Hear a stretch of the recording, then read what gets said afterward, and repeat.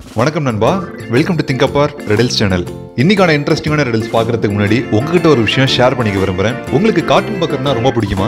அப்ப உங்களுக்காகவே பிரத்யேகமா ஒரு வெப்சைட் இருக்கு. இந்த வெப்சைட் நம்மளுடைய சப்ஸ்கிரைபர் ஒருத்தர் தான் ஆரம்பிச்சிருக்காரு. இந்த வெப்சைட்ல நீங்க சின்ன வயசுல பார்த்த ஆல்மோஸ்ட் எல்லா கார்ட்டூனும் எல்லா சீசனோட அவைலபிள். இந்த சைட்குள்ள போனீங்கன்னா உங்களுக்கு வேண்டிய கார்ட்டூனை நீங்க டவுன்லோட் பண்ணி பார்த்துக்கலாம், இல்ல ஆன்லைன்லயும் பார்த்துக்கலாம். உங்களுடைய ஃப்ரீ டைம்ல கண்டிப்பா அந்த வெப்சைட் பாருங்க, நிச்சயமா என்ஜாய் பண்ணுவீங்க. இதுக்கான லிங்கை கீழே டிஸ்கிரிப்ஷன்ல கொடுத்துருக்கேன், கிளிக் பண்ணி பாருங்க, என்ஜாய் பண்ணுங்க.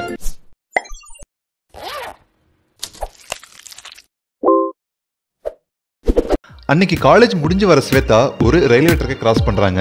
அப்போ அந்த இடத்துல ரயில்வே ட்ராக் ரெண்டா பிரியுது.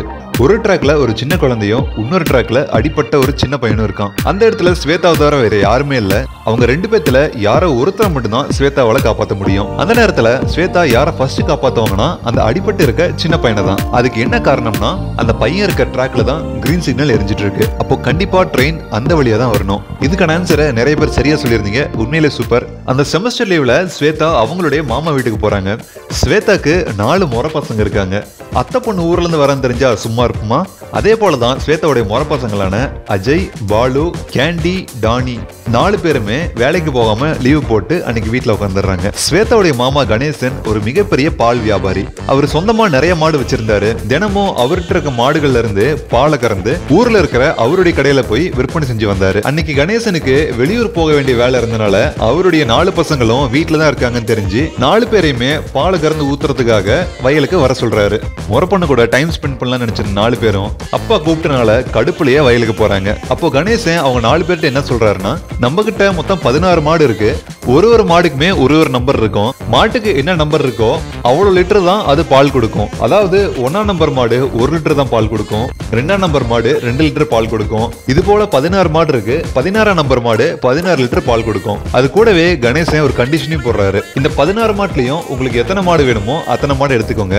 யார் யாரு எந்தெந்த மாட்டு எடுத்து மேய்க்கிறாங்களோ அந்தந்த மாட்டுடைய பால் மட்டும் தான் அவங்கவுங்க கறக்கணும். அதே போல பால் கறந்து முடிஞ்ச பிறகு யாருக்கிட்டையும் யாரும் பால் கொடுக்கவோ வாங்கவோ கூடாது. ஆனா 4 பேர்கிட்டயுமே சரிசமமான லிட்டர்ல பால் இருக்கணும் அப்படின்னு ஒரு கண்டிஷன் கணேசன் சொல்றாரு. இது என்ன பிரமாதம், ஈஸியா பண்ணிடலாம்ல அப்படின்னு நினைச்சிட்டு மாட்டு மந்தைக்கு 4 பேர் போறாங்க. அங்க போய் பார்த்தா அப்புறம் தான் அப்பா வச்சது பெரிய ஆப்புன்னு அவங்களுக்கு புரியுது. நின்றுட்டு இருக்கிற 16 மாடுகள்ல இருந்து 4 பேரும் அவங்களுக்கு தேவையான மாடுகளை பிரிச்சு மேய்க்கலாம். மேய்ச்ச பிறகு அவங்கவுங்க மேய்ச்ச மாடுகள்ல இருந்து மட்டும்தான் அவங்க பால் கறக்கணும். ஆனா பால் கறந்த பிறகு 4 பேருக்கும் ஒரே அளவான பால் வரணும். இதை எப்படி செய்யறதுன்னு தெரியாம 4 பேரும் குழம்பி போயிருக்காங்க. அந்த நேரத்துல ஸ்வேதா அங்க வராங்க. ஸ்வேதா ஒரு சூப்பரான ஐடியான்னு சொல்றாங்க. அது என்ன ஐடியாங்கிறத நீங்க கெஸ் பண்ணுங்க. நீங்க கெஸ் பண்ற ஆன்சரை நம்பர் 1 போட்டு கமெண்ட் செக்ஷன்ல லீவ் பண்ணுங்க. இதை கண்டுபிடிக்கிறதுக்கு உங்களுக்கான டைம் 20 செகண்ட்ஸ். உங்க டைம் இப்ப ஸ்டார்ட் ஆகுது.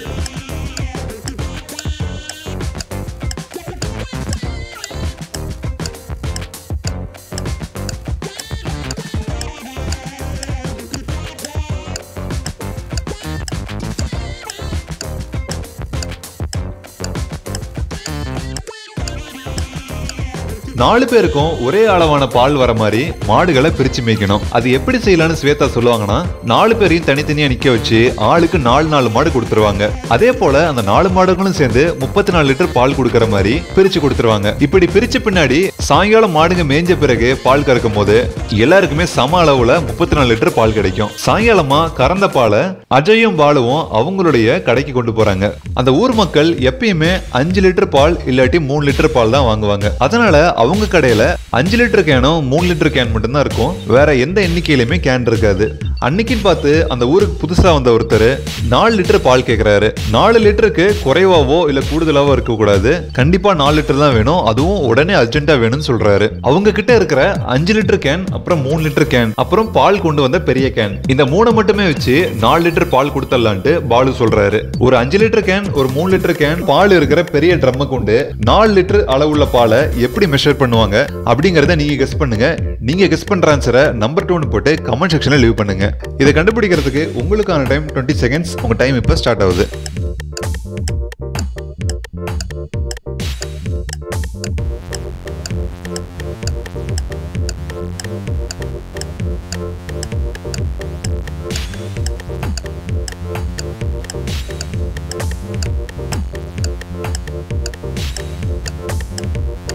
ஒரே ஒரு 5 லிட்டர் கேன் ஒரே ஒரு 3 லிட்டர் கேனை வச்சு 4 லிட்டர் பாலை எப்படி அளவு செய்வாங்கன்னா, முதல்ல 5 லிட்டர் கேன் எடுத்து பால் ட்ரம்ல விட்டு 5 லிட்டர் மூண்டுருவாங்க.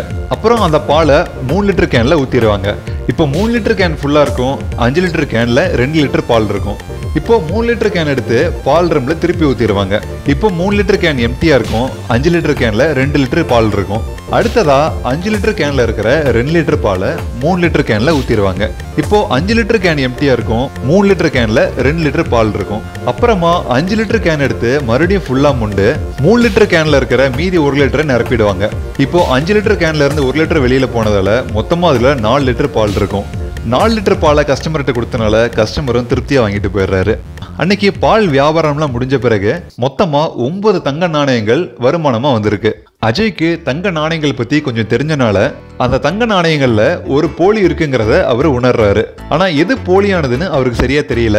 அப்போதான் அவருக்கு அசல் நாணயத்தை விட போலி நாணயம் கொஞ்சம் எடை கம்மியா இருக்குன்னு அப்பா சொன்னது ஞாபகம் வருது. உடனடியா அஜய் பாலுவை கூட்டிட்டு பக்கத்துல இருக்க மளிகை கடை அண்ணாச்சி கிட்ட எடை போட போலான்னு போறாரு. ஆனா அண்ணாச்சியோ கொஞ்சம் சிறு புத்தி கொண்டவர். அதனால அவர் என்ன சொல்றாருன்னா, நான் தராசு மட்டும் தான் கொடுப்பேன், வெயிட் கொடுக்க மாட்டேன். அதே போல 2 முறை மட்டும்தான் அந்த நாணயங்களை நீங்க அளவு பார்த்துக்கணும். அதுக்கு மேல போச்சுன்னா உங்கள்ட்ட இருந்து ஒரு முறைக்கும் ஒரு நாணயத்தை வாங்கிக்குவேன்னு சொல்றாரு. தங்க நாணயங்கள்ல ஒண்ணு குறைஞ்சா கூட அப்பா அடிப்பாருன்னு தெரிஞ்ச அஜய் எப்படியாவது 2 முறை மட்டும் தராசு பார்த்து எது போலியானது கண்டுபிடிச்சாருன்னு சொல்றாரு. மொத்தம் 9 தங்க நாணயங்கள் இருக்கு. அந்த 9ல ஒரு போலியான தங்க நாணயம். அந்த போலி ஒரிஜினலை விட கொஞ்சம் எடை கம்மியா இருக்கும். தராசை கொண்டு 2 முறை மட்டும் எடை பார்த்து எப்படி அந்த போலியை கண்டுபிடிப்பாங்க அதை நீங்க கெஸ் பண்ணுங்க.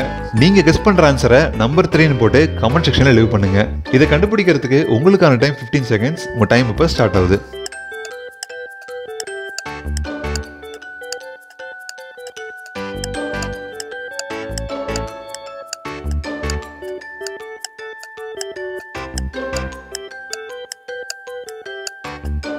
ஓகே ஃப்ரெண்ட்ஸ், இதுக்கான ஆன்சரை கண்டுபிடிச்சிங்களா?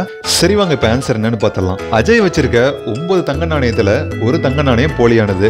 போலியானது கொஞ்சம் எடை குறைவாகவும் இருக்கும். தராசை கொண்டு 2 முறை அளவு பார்த்து அதை எப்படி கண்டுபிடிக்கலாம்னா, அந்த 9 தங்க நாணயத்தையும் 3 செட்டா பிரிச்சுக்கலாம். அதுல ஏதாவது 2 செட் எடுத்து எடை பார்க்கும்போது எந்த செட்ல எடை கம்மியா இருக்கோ அந்த செட் எடுத்துக்கலாம். ஒருவேளை ரெண்டுமே சமமா இருந்தா எடை போடாத செட்டை எடுத்துக்கலாம். இப்போ எடுத்துக்கிட்ட இந்த செட்ல மொத்தம் 3 காயின் இருக்கு. அந்த 3 காயின்ல ஏதோ 2 எடுத்து அளவு பார்க்கும்போது எது எடை கம்மியா இருக்கோ அது போலியானதா இருக்கலாம். இல்ல ரெண்டுமே சமமா இருந்துச்சுன்னா எடை போடாத காயின் போலியா இருக்கும். இதே பதில நீங்களும் கெஸ் பண்ணியிருந்தா உண்மையிலே நீங்க ஜீனியஸ் தான். ஒரு வழியா பால் வியாபாரம் முடிச்ச பிறகு எல்லாருமே வீட்டுக்கு வராங்க. அப்ப ஸ்வேதா அவங்களுடைய ரூமுக்குள்ள போகும்போது அந்த வீட்டுல இருக்கிற 2 பெண்கள் 2 குழந்தைய பார்த்துட்டு இருக்காங்க. ஆனா 2 பேருமே பொறுப்பு இல்லாம இருக்காங்க. கிச்சன்ல இருக்கிற ஒரு குழந்தை ஸ்டவ் கிட்ட கையை கொண்டு போகுது.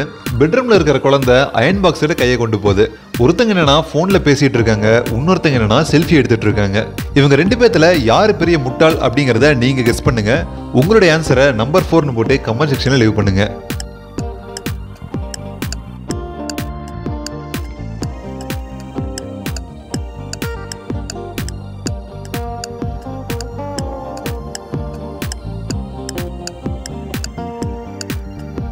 குழந்தைங்களை பாத்துக்கிற இந்த 2 பேத்துல யார் பெரிய முட்டாள்னா இந்த போன் பேசிட்டு இருக்கவங்க தான். ஏன்னா பெட்ரூம்ல இருக்க குழந்தை என்னதான் அயன் பாக்ஸ் தொடப்பானாலும் அந்த அயன் பாக்ஸ் கனெக்ஷன்ல இல்ல. ஒருவேளை முன்னாடி அயன் பண்ணியிருந்து சூடா இருக்குமானா அதுக்கும் வாய்ப்பு இல்ல. ஏன்னா இவங்களுக்கு வேர்த்திட்டு இருக்கு, அந்த ஃபேன் ஓடாம இருக்கு. அப்பனா ரொம்ப நேரமா கரண்ட் இல்லைன்னு அர்த்தம். சோ கிச்சன்ல இருக்கிற இவங்க தான் மிகப்பெரிய முட்டாள். இன்னைக்கு பார்த்த இந்த வீடியோ உங்களுக்கு ரொம்ப பிடிச்சிருக்குன்னு நினைக்கிறேன். உங்களுக்கு ரொம்ப பிடிச்சிருந்தா வீடியோக்கு ஒரு லைக் கொடுங்க. நீங்க என்ஜாய் பண்ண மாதிரியே உங்க ஃப்ரெண்ட்ஸ் என்ஜாய் பண்ணி நினைச்சீங்கன்னா அவங்களுக்கு இந்த வீடியோவை ஷேர் பண்ணி விடுங்க. எது மாதிரியான ரிடில்ஸ் நீங்க விரும்புறீங்க அப்படிங்கறத கமெண்ட் செக்ஷன்ல லீவ் பண்ணுங்க. தேங்க்ஸ் ஃபார் வாட்சிங். மீண்டும் அடுத்த வீடியோவில் சந்திப்போம். நன்றி, வணக்கம்.